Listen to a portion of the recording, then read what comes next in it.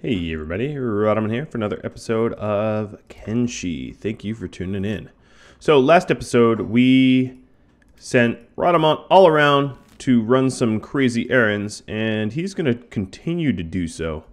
First going to hit up a holy farm and try to get a domesticated bull, which will make for a very good hauler and potentially combat animal.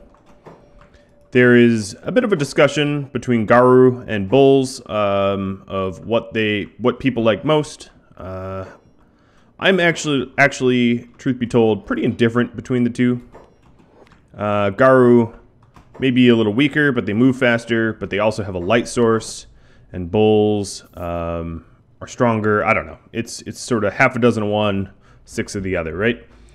Another thing I'm going to do is to start stockpiling these iron clubs that I've been crafting up for weight training, because they are very inventory dense, meaning they don't take up a lot of room, but they're pretty heavy.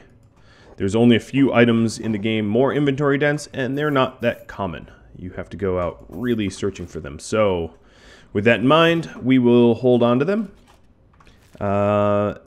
Chung is just going to keep the base running, i.e. fed and clothed and stockpiled, while Rodamont runs around trying to recruit everyone. There's some fairly high skill recruits that I should be on the lookout for.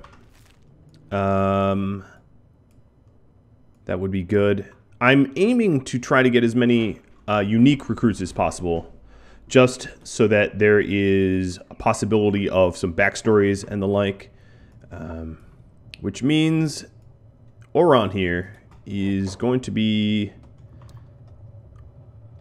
another one of the recruits. She is, although you can name her, she is technically a unique. So we'll add her to our cast and hook her up with some copper mining. So there we go. Before I leave, always with the buying of food. In fact, I'm going to buy meat wraps too, just because I have a hungering populace and I don't want to make them starve. Sadniel, on the other hand, does not eat, so that is a wee bit of a benefit. And this episode, I think I'm going to, make an attempt to get another skeleton. So we're going to go up here to Burns Tower. There's only 3 unique skeletons in the game, and I am definitely not able to recruit the 3rd one. Some hungry bandits for some free combat experience. I don't mind if I do. Crumble's down. I don't even know what... Oh, Crumble's back up. I don't even know what weapon Oron has.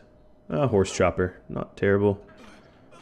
Even half of my crew can pretty easily take out these hungry bandits now. Maybe I shouldn't call it easy. I did have some knockouts, but we definitely did it without much fuss. I'm going to send the doc out here to heal people. And actually, I need to start sending some of these people back to town in order to... remove home intruder, intruder out. Alright, I want to task rescue and put that up much higher for the dock. Alright, the dock is getting Crumble and Beep. Beep's already on his feet. We're gonna patch everyone up here, including Yuruka. And splint rigging. That's a bandit. And then carrying the true wounded to a bed. Okay, where is Radamant right now? I am at Rebirth. Oh, not bad, not bad. The reason I changed my mind about where I'm headed to, I don't really have the money to hire anyone at the moment, so that is the reason for the detour. Doing a quick health check. I'm going to send Ruka and Voth to the box to eat. Mew just went to the box to eat, but I'm going to send her back. There's a few NPCs that don't come and deliver stuff. Don't come and deliver ores, so I'm going to stockpile them with food so they don't become malnourished out there. Discovered a lone shack.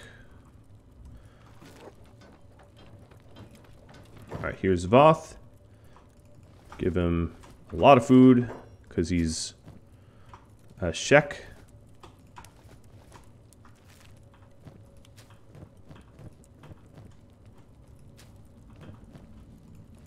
Alright, these two Sheks are now very well fed. Where are you going with this bed here? What is Doc doing? You're trying to medic Mew? Yeah, Mew. Let's hold. And now you can move. Discovering ruins. Now these ruins are going to be useful for when I am traveling about later, for sure. Now, I think Oron had a little bit of a head wound, but nothing that time won't heal. I don't really need to send Doc out on a trip for that one. How is Crumble? He'll be back on his feet soon.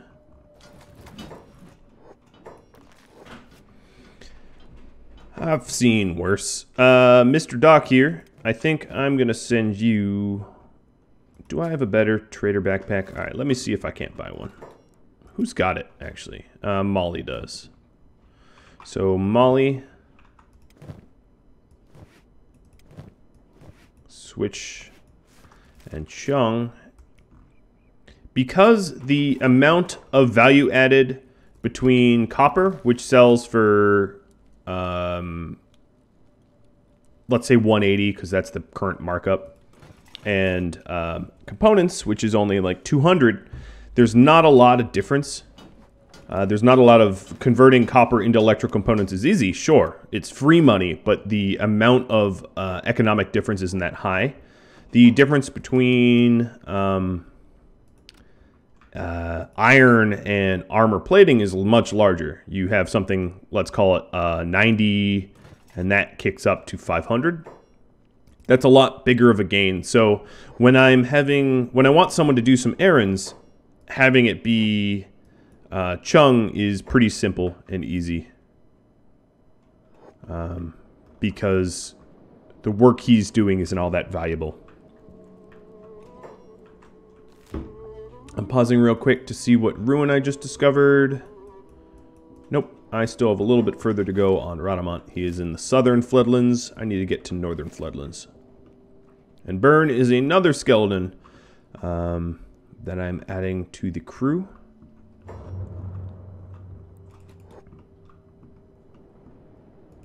Now it is possible to use rentable skeleton beds to repair your skeletons or have them repaired at the prosthetics people. There's a bunch of other ways to do it, but in the long run, you're probably going to want to do it yourself. Really? I came all this way and you don't even have the materials I'm looking for? I guess at the moment I don't really have the money to buy much anyway, so I'm just looking around here. Who do we got? No uniques? I don't think uniques will ever be here. There's a plastic surgeon here, though. That might be useful later on. Hep. Hep isn't unique either. If I was to hire random people, Leaf is not unique either, I don't believe. No. Random people, the hivers are pretty easy to hire. I wonder how expensive he is.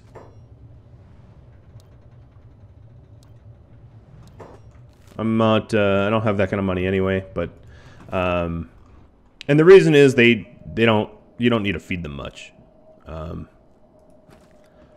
They are calorie inexpensive. It's kind of a weird way of putting it. Looking at my current stats here, Armorsmith 62, that's pretty good. Weaponsmith 27, you've already bypassed Shrike. That's cool. And we're still working on them clubs. Okay, Unknown Tower. That's definitely, I'm getting close. So better pay attention. Come on, keep on going. Don't be shy.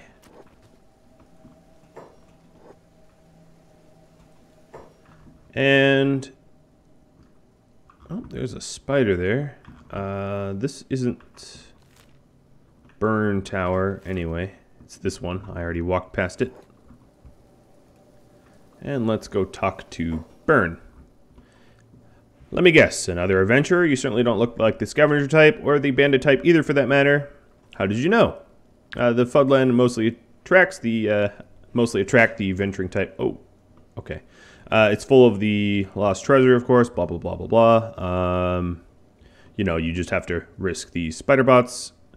And then he's been holed up in this tower and his life is dull. He doesn't mind sharing shelter with a few adventurers. He used to be an adventurer, then he took an arrow to the knee. No, I'm kidding. They're not as perishable as humans, but they have to... Sorry, coffee. They seize up over time, they need maintenance, etc., etc.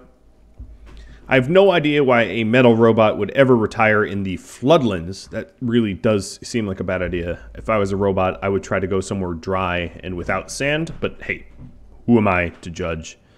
And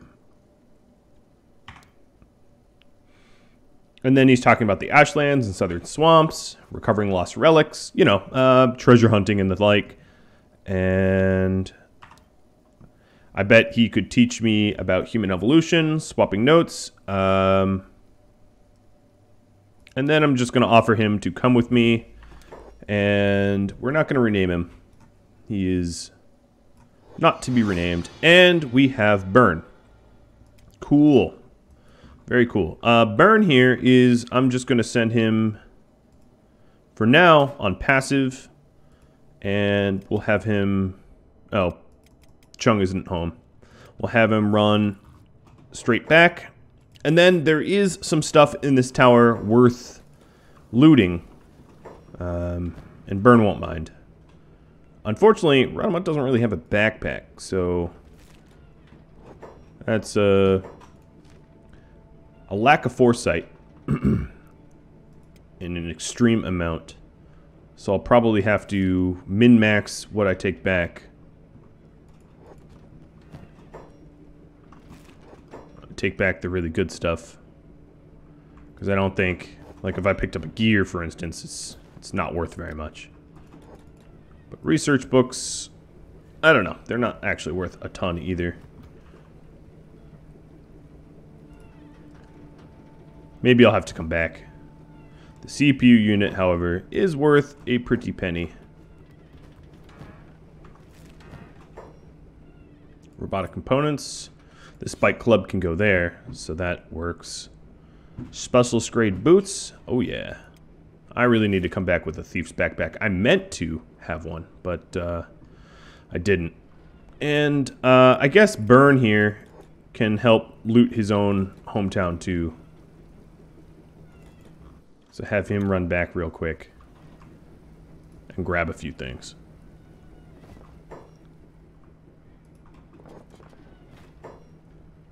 I guess that was not something particularly of worth. I don't have an encyclopedic knowledge of all the stuff that's here. The electrical workbench is dull. Gears, hinges. How much are hinges? Nothing. Alright. We might have actually gotten most of what is of use or worth here. I also don't want to encumber him, so I might have him trade with Radamat because I want him to run home, and I'm not going to be escorting him very much. So, on the other hand, the... Oh, yes, definitely get these skeleton repair kits. The weight training wouldn't be terrible on him.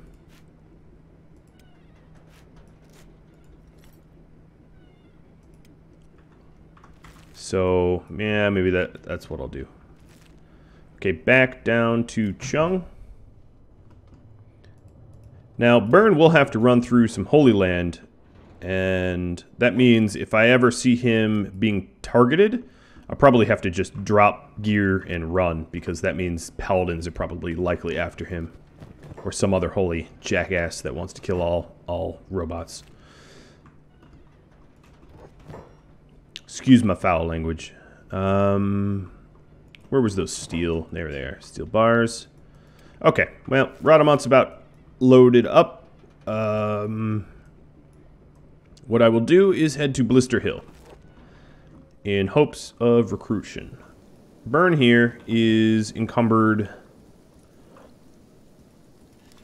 Strength encumbered only a little bit.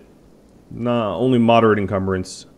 He's, of course, being chased by scary spiders. Okay, yeah, he is not gonna do so well.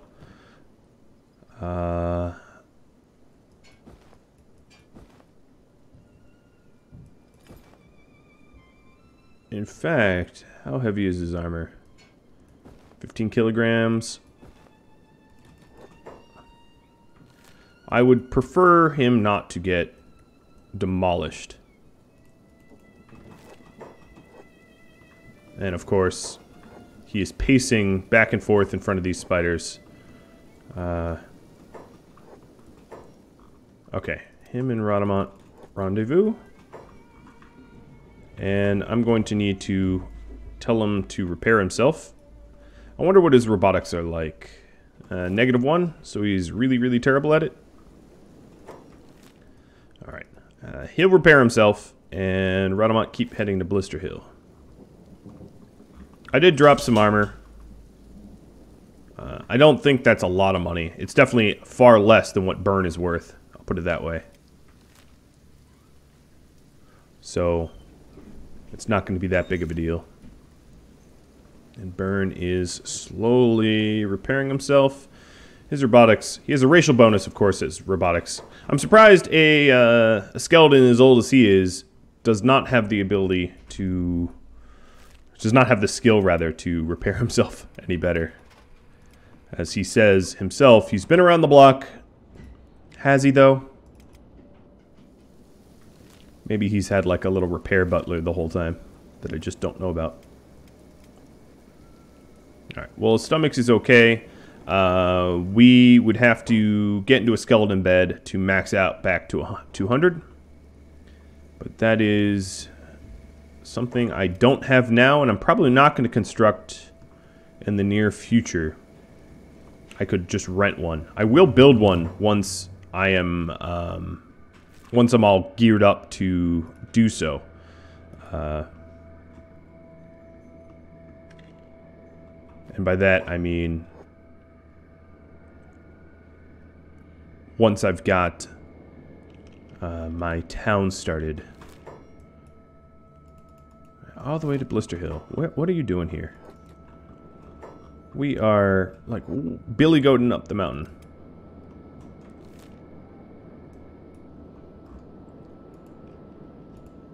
Come on. Okay, I'm just, gonna have to control him a little manually. Let's see if we can't rebuild some broken mesh data. I don't think there's any broken meshes out here, because there's really no, not really doing anything out here. Okay, there we go. This is... looks like Deserts of Oblivion and Morrowind. Looks very Elder Scroll-esque. Very pretty skybox. I like the lack of air pollution. There's not a lot of industry on this planet. So Burn, unlike Sadneil, came with some stats. As you can see, he is not a pushover like Sadneil was. Now everyone does start off not super strong. I mean, there's no like, there's no Superman to recruit. Which is probably a good thing balance-wise. It'd be kind of annoying if you could just instantly recruit Superman. These are some Fogmen that are on the outskirts of the Fog Islands. Burn's just gonna waltz right through. Fogmen probably don't even really care about Burn. They would attack him, but the Fogmen are cannibals and Burn's not exactly edible, so he has that going for him. One of the advantages of being a skeleton out here is you don't really have any meat. So you're not worth much, meat-wise, to enemies. Alright, let's offload some of these steel bars. Samurai boots, the CPU unit. Oh, can't even afford the CPU unit. That's okay. We are looking for a few recruits. Shop guard. But no one in there fits the bill. There's a lot of people in here. Bard. Oh, yeah, I'll recruit Bard. He's calling me Muffin. He wants me to lend him some cash. And he will sing me a song if I pay his tab. So Bard is a unique Greenlander who literally sings. I'm recruiting him not so much for combat, but he wouldn't make a bad farmer. He doesn't come with really any stats. So, as I said, not for combat. But Greenlanders are really good at farming. Or rather, they have a racial bonus to farming, I should say. So, that's not a bad acquisition there for 3,000 cats for a unique recruit. I didn't realize that... Oh, here's Griffin. I don't have the money to recruit him, but it's good that I found him. He is a very strong recruit. One that I would definitely want to recruit if possible. I can't afford to... I need to find a way to sell off my... Let's try this bar. To sell off my stuff so that I can actually do some recruiting. Alright, Bard, you run here. And Burn, you run here. Now, I believe... Let me see. Did I get the skeleton bed? Where would that be? That would be in here, right? Let me see if the tech is still available. Crafting, electronics, robotics, industry. I still have an ancient science book. I feel like I researched it already. I'm just blanking on where it would be in my interior here. It should be here. Maybe I didn't. I'm just having a brain fart. I can rent them though. I don't really even have space to build them. Molly, you are aimless because you only smith weapons. I guess we can plate beat when she has nothing else to do. Alright, speeding time back up.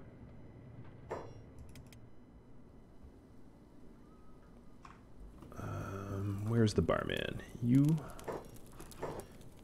have 5K. That's almost enough to buy this. Let's see. I buy something expensive. Blood rum. And something very inexpensive. Raw meat. Or dried meat. Come on.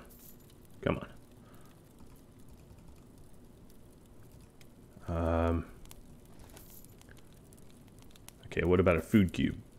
There we go. What a pain. Yes. So back to other bars to offload whatever I just bought. Wasn't even really checking. Griffin is still here. He can spawn in a bunch of different cities, so I was happy to have found him.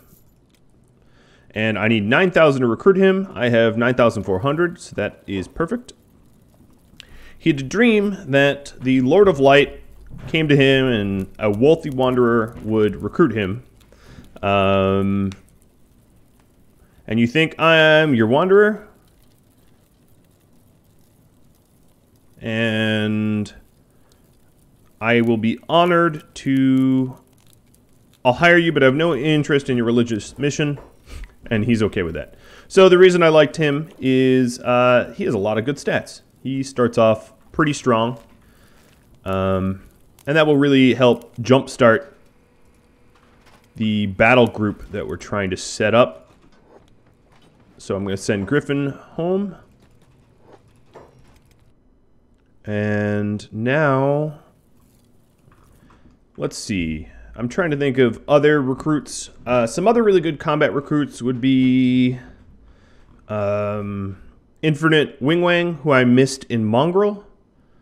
And maybe Rain the Giant, who could be in Squin, but also possibly in AdMag and Last Stand.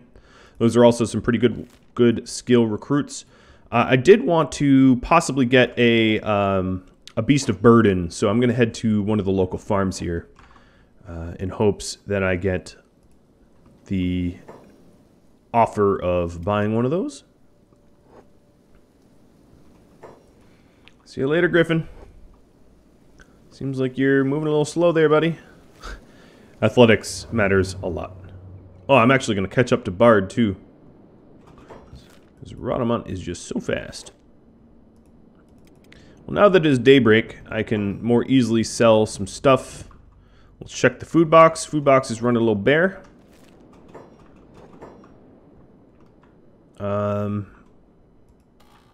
Okay, I did talk about selling stuff, but let's load up.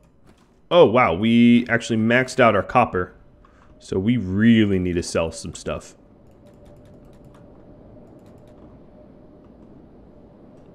I even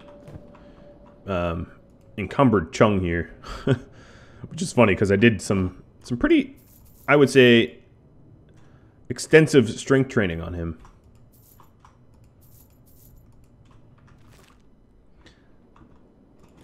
How strong is he? He's 18. Okay, not that extensive.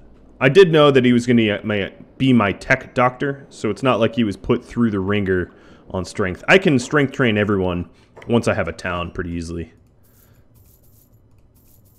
It is kind of chicken and the egg, though. I find it a lot easier to strength train when you have a town. I'm going to buy all the meat sticks, too.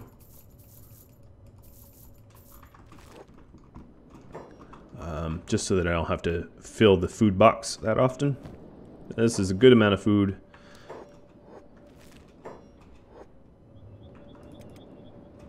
Okay, we've thrown everything into the box. Now to trade.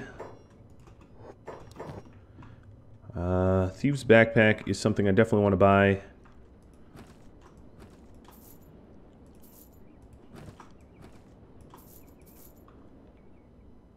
And checking the maps. Let's buy the backpack. And that's about it. The backpack will come in great use later on. Alright, Sadnail, how is your training going? You could still use a bit more of it. Burning Griffin. Keep that move order up. And let's go back to Rhodamont to check for a Beast of Burden. Probably a domesticated bull. So, I don't know. Garu, I don't know. I'm still up in the air about which one I'd like. I think these guys are only going to have bulls to trade. Oops, wrong thing. Yeah, they only have bulls to trade. So, elder and adult domesticated bulls get pretty tough. I can buy this one, a female adult. I think I'll go ahead and do that. I'm going to call this name. See, so the issue here is that you can only name them once. So your regular pawns can get renamed ad infinitum. I'm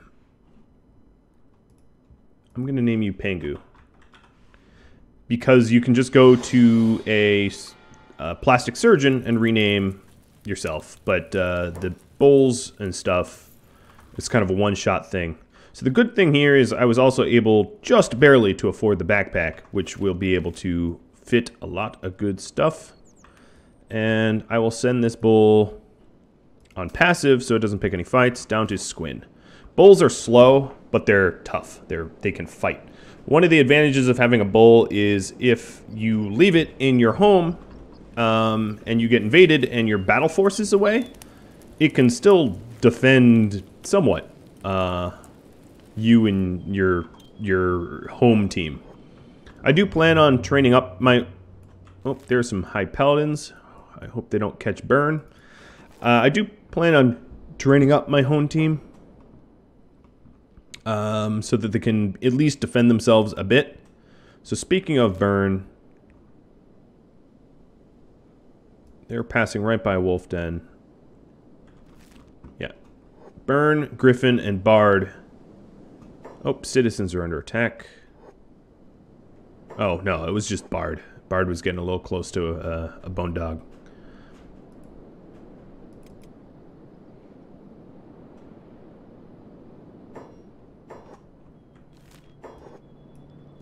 Alright, so Radamant is heading back to Mongrel to possibly recruit Wing Wang.